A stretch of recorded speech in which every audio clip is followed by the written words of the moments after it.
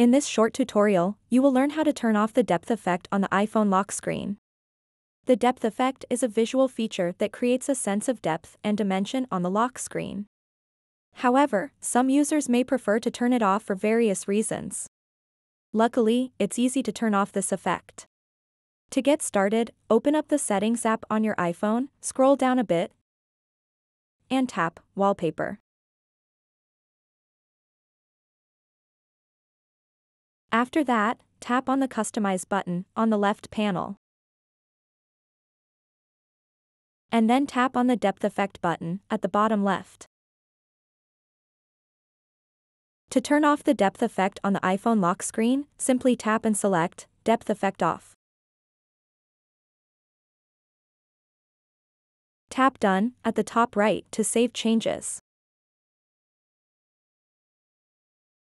So that wraps up this tutorial.